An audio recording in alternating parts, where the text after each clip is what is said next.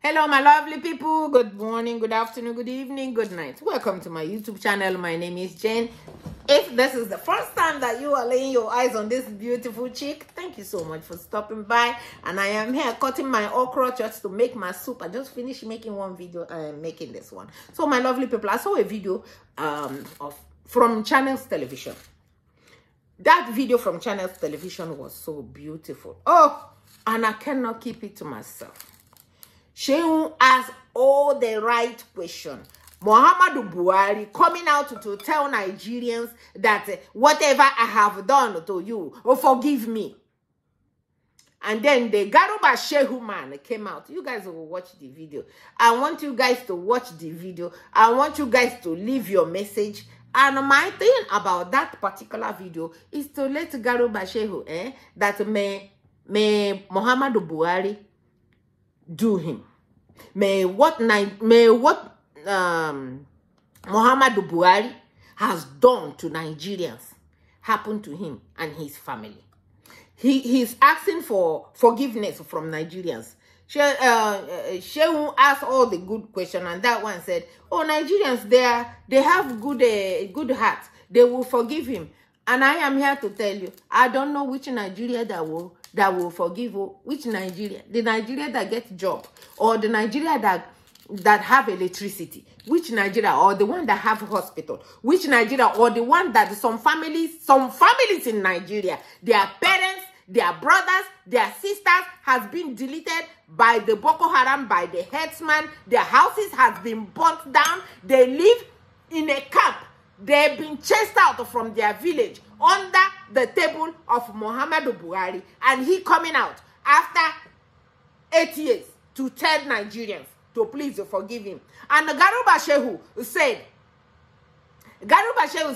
that Nigerians have good heart, that they will forgive. So they will come and do all these things to Nigerians.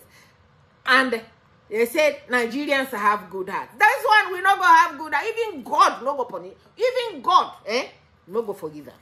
God, as good as God is, as merciful as God is, God handed the 210 million over to his hand, and he led people to come and destroy them and delete them and burn their houses down and kidnap their children and their mothers and their father. And you want, which one will forgive you? I don't know which one. I'm glad he's going to Adama. He said he will never spend not even one night in Aso Rock. Why would he even? Why would he? Even in his state, in Daura, it's not safe there. Because Daura people still don't have light. Daura people don't get hospital. They don't get road. It is the same Daura that he was going some time ago. And the Boko Haram said, is he not this man? What is he going to Daura to do? They threatened to bring the plane down. Or headsman threatened to bring the plane down. Unless they will give so amounts. And they paid them for him to go to Daura when he is the president of Federal Republic of Nigeria.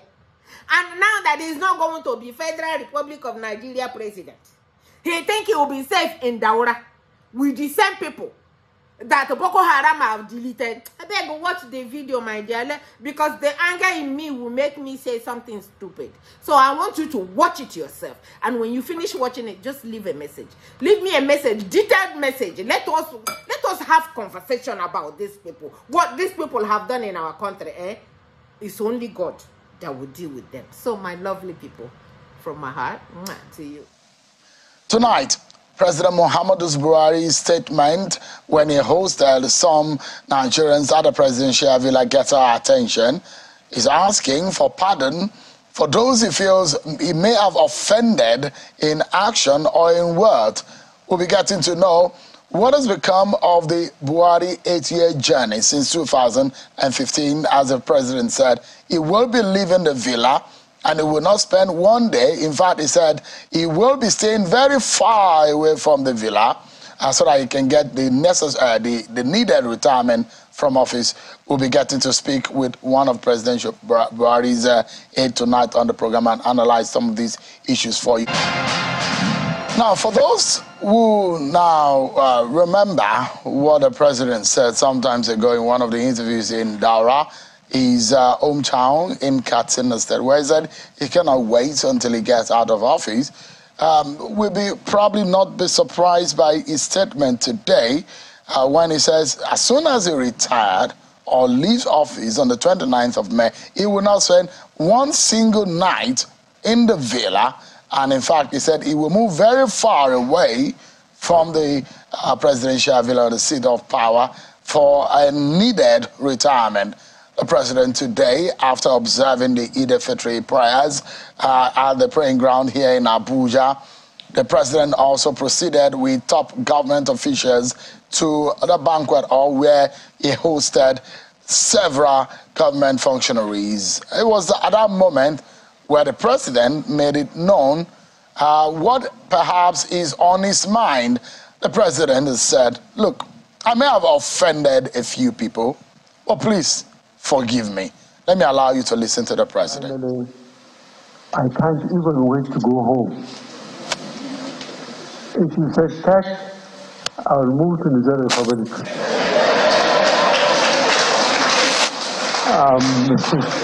Having been a governor, a minister, then the president twice, I think God has given me an incredible opportunity to serve the country. And thank God for that. So please, whoever thought that there has been some form of injustice on him, we are all human. There is no doubt I hurt some people, and I wish they would pardon me. And those that think that I've hurt them so much, please pardon me. Well, we will be taking a look at what this means, that statement, what it means, and perhaps some of the dimension to all of these issues. I'm being joined by Mr. Garba Shehu, the President's Senior Special Assistant on Media and Publicity, who joins us from in Abuja virtually. Thank you so much, Mr. Shehu, and happy Eid al-Fitr celebration to you. And you too. Thank you. Thank you so much indeed. Well, it could be on a lighter note, but seriously also, because I know in the last 48 hours or so, there's been a back and forth between the government and the governor of Benue State and the villa. So when the president said, if I had offended you, forgive me, does this include the governor of Benue State? The president of Nigeria does not have ill will towards anyone. This is clearly demonstrated over the years by his actions. As we speak today, there is no politician in detention for things that they have said against President Muhammadu Buhari. There is no journalist in detention for things that they have written or said against President Muhammadu Buhari. So Muhammadu Buhari does not personally hold grudges against individuals. He's a very forgiving person, and this is why he maintains a steady, stable health. He goes to bed with nothing against anyone on his mind, and he sleeps very soundly. Why does he think that he has offended people? Perhaps his critics would have said, okay, you came to office on a tripod of promise to fix the economy, end insecurity in Nigeria, and of course, fight corruption. If it's based on those policies, maybe that's one reason they may hold a grievance on him or with him, and perhaps thinking, as the president delivered on the promises that he made to Nigerians, now that he knows he has just about 40 days to leave office, does the president feel that in some way there may have been some shortcomings in the delivery of his promises to Nigerians? Two things, Sheung, I would like to say. One is that, yes, the president asked for pardon from those he may have offended. But it's clear that there was no personal or specific admission of wrongdoing on his part. And two, I think we should not take the speech out of the context in which it was made. This essentially was a religious get-together. Occasions like this, and I believe it is in all the scriptures, prayers are always said for the victim and the abuser. It happens. And for those coming from the background of Islamic religious faith, responsibility means more than what it ordinarily does to a number of people. As President and Commander-in-Chief, the President has a responsibility, that's the Islamic law, for everything that happens in the country, daytime, nighttime, whatever season.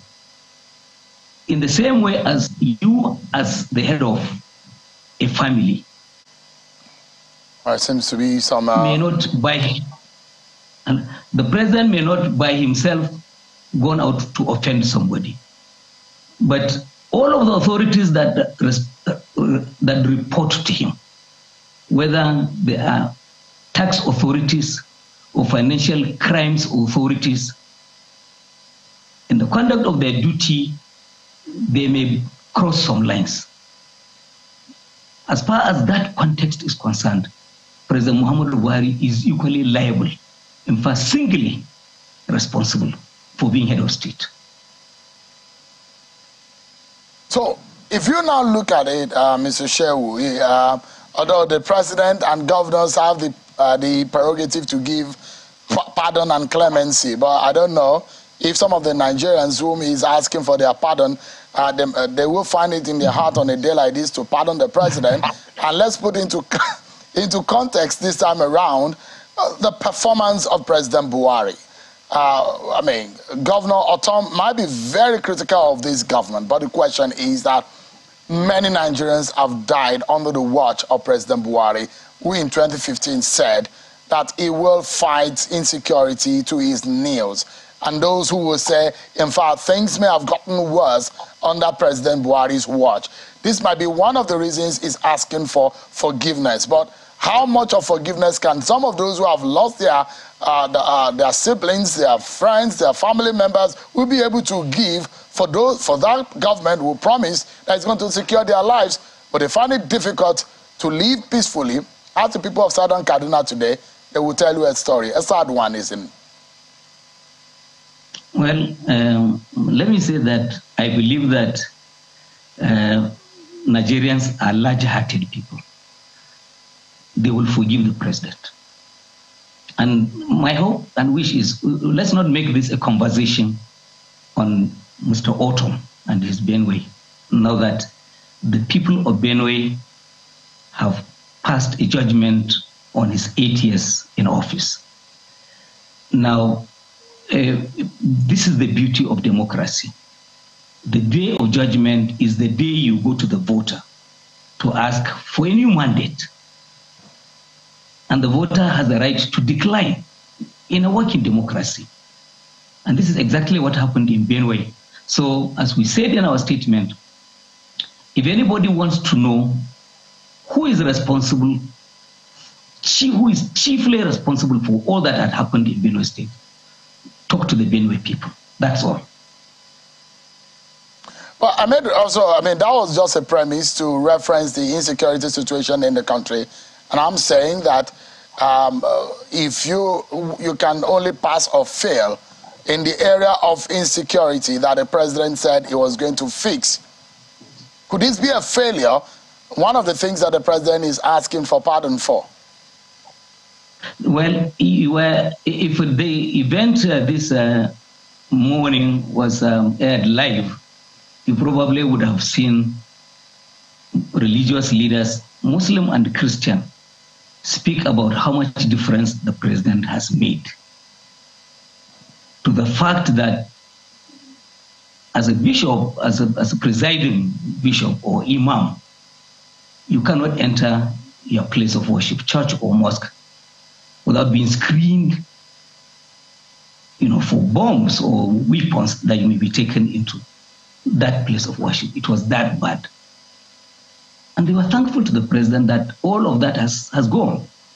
And let me say that, looking at the overall picture of security in the country, yes, it is true that there are still flashes of insecurity that happen in a number of places. But if you look at the big picture, the overall picture, looking at where we were coming from, where there was a total loss of control, where this country had been divided into two, with a section of it declared of a republic of some sort, with their flag, with their system of administration, taxation, and all of that.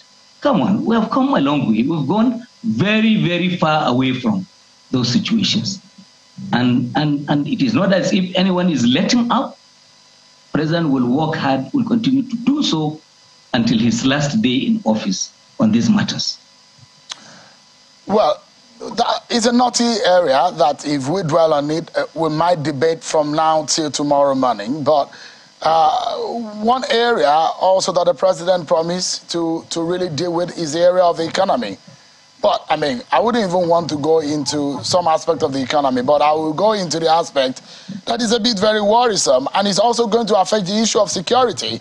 About half of our population are poor. The NBA statistics shows that we have about 82 million Nigerians living in poverty. In fact, another figure, which is also staggering, is the fact that about 150 million Nigerians are in multi-dimensional poverty.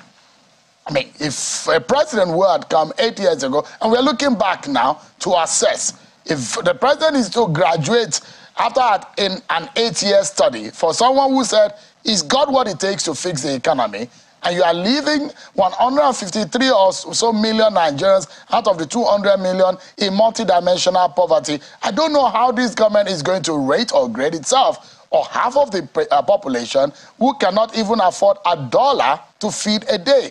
Isn't that embarrassing or perhaps disappointing for this government itself? Well, I want you to reflect for a moment and to think. If the country had been governed in the last 8 years for another person, somebody other than President Muhammadu Buhari, what would have been the situation? Given his background of strict discipline, almost a Spartan lifestyle, and consider the massive corruption we're coming from, the years of PDP that we had inherited. Consider a situation in which this country, as we speak today, was without the massive agricultural program that has seen us exit importation of so many food items, including rice. Imagine what poverty would have been like if the infrastructure that had collapsed before we came in had continued to go in that same direction. Like you didn't have the second Niger bridge. You didn't have all of the massive projects going on, Lagos, Ibadan, Abuja, Kaduna, Kano, the gas pipeline linking Ajaokuta to Kano. And all of these infrastructure deficits, including power generation, which has today risen to nearly 20,000 or even more megawatts. These are jobs. This is welfare for Nigerian people. So yes. What are the statistics saying otherwise? If you are referencing these, well, yes, we can see them. But the statistics by the MBS, that is probably controlled by the government itself, is giving figures. 33.3% of our Nigerians are unemployed. Mr. Shehu, these things that you're saying don't reflect in the figures. Shehu, the crisis, cost of living crisis, is a global phenomenon. Nigerians need to just look beyond our shores and see how national economies are going into dissolution, liquidation. See what's happening to Kenya, to South Africa, to Ghana, all of these countries, even Europe itself. And so therefore, there is a global crisis that has afflicted the entire, global economy. COVID came. When COVID came, all nations of the world recessed in their economies, except perhaps China. And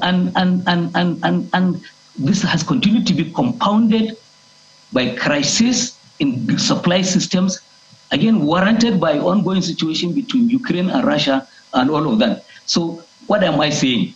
That everyone is managing a bad situation, and Nigeria is not doing badly in doing this. Give me a moment, Mr. Shehu. Let me come to our Abuja studio here with China Television election consultant and political analyst, Mr. Jide Ojo. Thank you so much indeed for coming on the program on a day as this. I know you are gaily dressed, perhaps you visited a few friends for the celebration. But I mean, when you hear the president ask for forgiveness or saying, "Please pardon me," what comes to your mind? I think it's expressing his humanity. He's a human being, like he said. He's a human being like you and I. And in the course of his action or inaction, he definitely will have stepped on toes. And he has chosen 38 days to the exit of his administration to plead for forgiveness. But he's not the only one. A few days ago, Governor Umar Ganduje of Kano State was the first to come out to say people of Kano should forgive him. He possibly has stepped on some toes. And it's normal and natural for politicians to do that. Even PDP, after 16 years of misgovernance, came out after the Ekweremadu report. I think it was Prince almost knelt down in Abuja. God bless you. So you can see that's a whole political party to say, look, Nigerians, forgive us. We have heard. We committed a lot of atrocities. We did things the way it should not be done. So it's in the way of politicians to seek forgiveness. And it is also in the ways of every human being who believes in a supreme God to seek forgiveness. After all, the Lord's Prayer, our Father who art in heaven. So it's not out of place, but my own point of departure is, yes, there are actions and inactions. There are those actions that are force majeure. You cannot help. So things just have to happen the way they are. And there are those, somebody will say error of the mind, error of the heart. Let me put this in context. Mr. President, in putting Nigeria through the excruciating pains of Naira redesign, and people were complaining. Is that forgivable? It's like for Nigerians. Because there are businesses that are no more. God bless you. Because of that policy. And people were warning. People warned. People begged. People said, look, Mr. President, this isn't working. This is the eve of election. There are those who lost election in APC because of the president's action. I said there on this platform, part of the reason Asiwaju Bola Ahmed Tinubu lost the election in Lagos was because of this excruciating pain. Recall that he himself came out, that they deliberately, of course, he may say he was quoted out of context, but he said they hoarded money, they hoarded fuel, but he will contest and win. I mean, paraphrasing. Mr. Ojo, there were people who stripped themselves naked out of frustration in the banking hall. People had money, but they couldn't get access to it. Understandable reasons that the CBN gave, that to curb this, to do this and do that. But the question is that how would you make policies that will make life more miserable for the populace, for the larger population? And on top of it, February 8th, the Supreme Court, the highest court of the land, said, look, I'm giving this order pending the determination of the merit of the case, let status quo ante be maintained. The president, after that Supreme Court decision, addressed the nation and did a selective, application. Said, okay, 200 naira will be circulated, the whole 200 naira will be recirculated for another 60 days, but for 500 naira, 1,000 naira. So I think the president at that point should have observed the rule of law, agree with the Supreme Court justices, and allow and you could see that even when the final determination came, I think, was it March 25 or thereabout, the CBN governor was still waiting on the president. I think it's my elder brother, Garba Shehu, that threw Emefiele under the bus by saying he shouldn't be waiting on the president to implement the Supreme Court decision. But that is the story. People lost business. That is one policy. What about oil theft? What do you have to say about oil theft? A military general, a major general retired in this country, under him, Nigeria lost almost half of its daily oil production to crude oil theft. Can that be is that pardonable? I'm not judging. No, you are the political analyst. Well, I'm not judging the president. I'm only throwing the issue out there. No, but the question is that, and the reason why I'm asking you, if someone slaps you and is asking for forgiveness, it's up to you to know whether or not you are forgiven. But in this respect, I can say, well, whatever it is, I forgive you, Mr. President. But those who are impacted most negatively, those who lost their means of livelihood, who lost their lives, who lost their businesses because of certain action and decision of the president, something that falls within his purview, would they want to easily forgive? The point is whether they even forgive or they don't forgive. There's little or nothing they can do about it. You remember that when Bishop Kuka came out with that homily early in the year, the presidency disagreed vehemently with him, but the public, what he said resonated more with the public. Because, yes, one thing I must say is that Mr. President is not a sole administrator.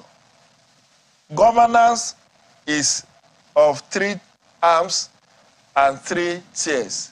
We have the executive, the legislature, and the judiciary, and we have the federal, state, and local government. But like Malangaba Shehu said in his earlier comment, that the president is asking for forgiveness even on behalf of some of his appointees who has ministries, departments, and agencies. There are those who will blame the president that he gives people responsibility without acting. Without proper oversight. Is that pardonable? Without what? I'm asking rhetorical questions because we are dropping issues and policy decisions and style of leadership of the president that, look, it is a precedent. Anybody could come into office and say, after 8 years, I will ask for forgiveness and I will move on. It's not that easy because policy and decision of leaders have consequences on their lives. Look at how many Nigerians that have left this country because of hardship that they experience, because of the threats to their business, because of insecurity. So, are those pardonable? For me, no action is not pardonable. Everything is pardonable. And even if he didn't ask for forgiveness, many Nigerians are saying, we can't wait to let this man go. He said he's tired. He said he wants to go and rest. Let him go and rest. I read this, the published speech. Mr. President has been one of the luckiest, and he admitted earlier today that he's been one of the luckiest Nigeria. He has been everything anybody could aspire to be in life. Minister, governor? Minister, no, President military twice. administrator. Yeah. Way back in 1976, military administrator, Minister of Petroleum Resources, and he's under the same minister with all the experiences that we have, the highest level of oil theft and the president who was also the substantive minister of petroleum resources. We just have 60 seconds, but I'd like you to throw your final thought tonight. Is it possible that the president will erase some of the bad memories of these last 8 years from the minds of Nigerians? A lot of them that may not be happy with him, that may be so agitated that thinks that this government's 8 years was a total failure. I don't know anyone who is saying, except for opposition political parties that ran in the last election, I don't know anyone saying that 8 years is a total failure. But government policies under President Muhammadu Buhari are driven by the best of intentions, never driven by reasons of wickedness or ill will towards the national population. When you talked extensively on the currency exchange, a phenomenon, you obviously also ignore the fact that this is an administration that had launched a series of economic reform programs, one of which targeted the massive corruption that we inherited from the PDP years. And what it meant is that election should not be, this country had good elections, off-season elections from the time President Muhammadu Buhari took power to now. And every assessment that had been made came to say that good election, good turnout, all of that. However, the influence of money has been a big issue. So what is wrong in saying, well, can we have Nigerians decide who to lead them away from the influence of money? That's just one thing. And see all of these things that about the kidnapping that people are talking about these days. When the currency thing was going on, did the kidnappers move against Nigerians? So these things also have their benefits. All right, Mr. Ashewu. Yeah, I must sincerely thank you, and I wish you and the team the very best as you prepare to transition out of office, then bring in the new administration. Thank you so much, Mr. Garba Ashewu, for your time tonight. I appreciate it. Thank you. I appreciate it.